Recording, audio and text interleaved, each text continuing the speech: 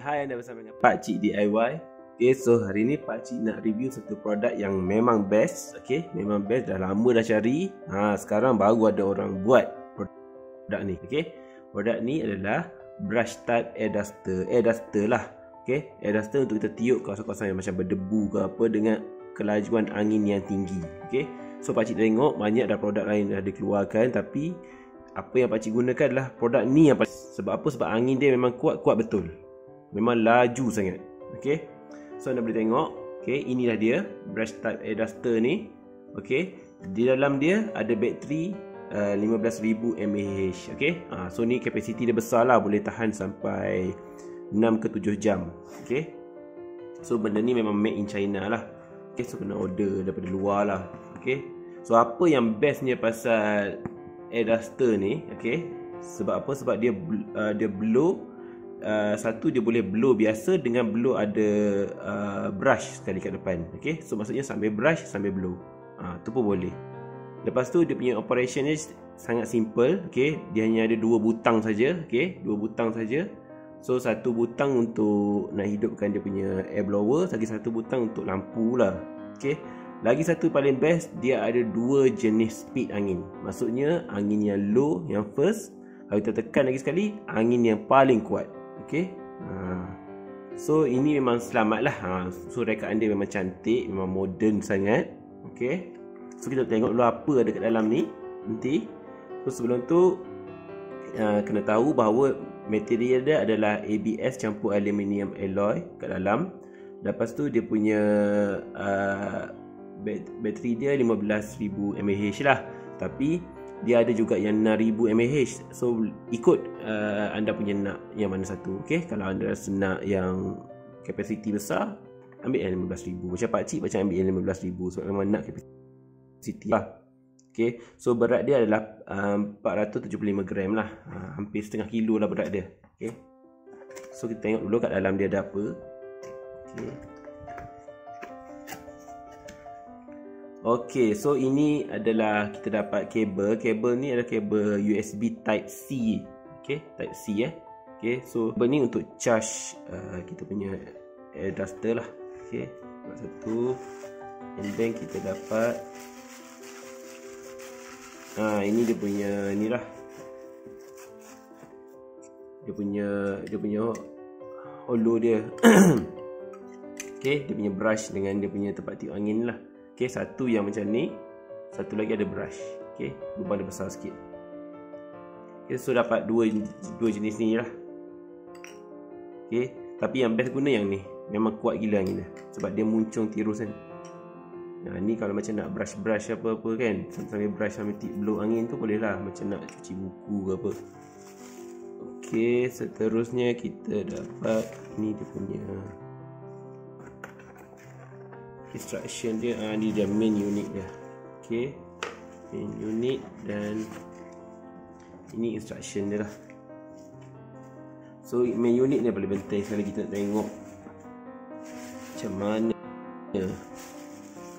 Ya, ini dia. Okay, ya, so inilah main unit dia, besar juga. Okay, nampak tapak tangan, 2 tapak tangan.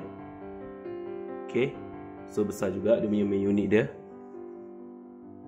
So angin nanti dia akan sedut melalui sini. Okay, dia akan sedut melalui sini, dan kemudian dia akan blow kat sini. Okay, so ini adalah lampu. Okay, ini lampu. Kemudian ini ada 2 button kat sini. Okay, so satu button lampu, satu button untuk fan dia lah, dan blower dia. Okay, okay, nampak bentuk kipas, bentuk lampu. So tengok lampu dia. Ini lampu dia memang terang. Okay, ini kalau contoh nak blow tempat-tempat yang gelap kan, macam bawah kerusi ke dalam almari ke, inilah dia lampu. Okay, so ini dia punya fan dia lah. Okay, fan dia. So nanti bila nak guna, just cucuk saja atas ni macam tu, dan boleh digunakan. Okay, so sebelum tu kita tengok dulu cara operation dia.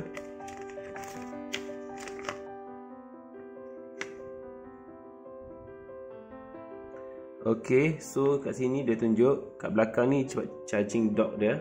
Okay, so USB type C tadi. Okay, type C tadi kita akan cucuk belakang dan cucuk pada plug handphone biasa lah. Dan charge je lah sehingga dia penuh. So untuk charge nanti dia akan blinking lampu merah dekat sini. Okay, sini ada 2 lubang. Okay, so dia akan blinking lampu merah tu. So bila dia blinking maksudnya charging. Tapi bila lampu merah tu menyala je tak blinking, maksudnya dia dah full charging. Okay, macam tu je cara charging dia. So senang ingat. Sebelum tengok kat bawah ni. Okay, okay, bateri 15,000 mAh. Okay, tu boleh penting. So sekarang apa lagi? Kita nak kena testing. Mana boleh tak testing kan? So kita nak testing, kita pakai ni lah. Okay, testing mudah. Kita compare dengan ni. Ni yang biasanya kita pakai kan. Ini kita tiup benda paling, kita tiup benda yang berat sikit lah. Okay, yang tak boleh tiup dengan mulut, iaitu duit shilling contohnya. Okay, duit shilling. Okay, contoh duit shilling. Kita test dulu dengan ni. Tak begak sangat kan?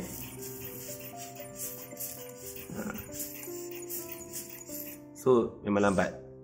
Okay, shilling, sebab shilling berat. So kita akan start dia. Okay, cara untuk start dia, kita tekan je button kipas ni selama 3 second. So dia akan hidup. Ini yang bahagian low. Okay, kalau nak kuat lagi, tekan lagi sekali. Dengar. Betul. Ush.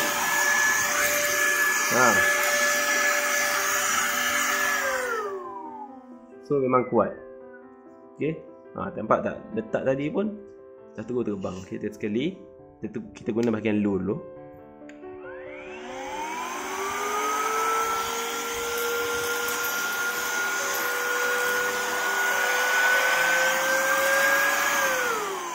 So memang kuat.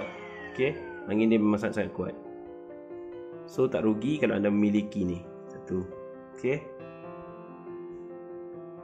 so lagi satu dia boleh simpan kat bawah ni. So sambil anda buat kerja tu, anda masih ada lagi satu spare dia kat bawah ni. Senang nak tukar-tukar, tak perlu nak bawa banyak-banyak barang. Okay,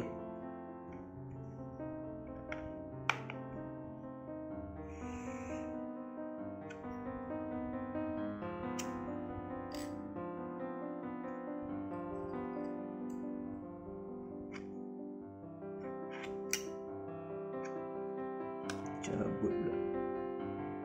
Ni betul.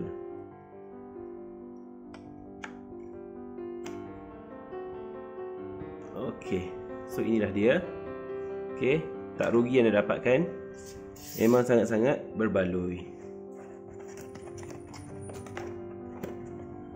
Air duster ni memang sangat-sangat berbaloi. Okey, sangat berbaloi. So siapa yang mendapatkan online, harga dia dalam 100.5 macam tu je. Okay, kalau jumpa lagi murah lagi bagus. Tapi pastikan bentuk macam ni. Okay, capacity macam tu, dan dia punya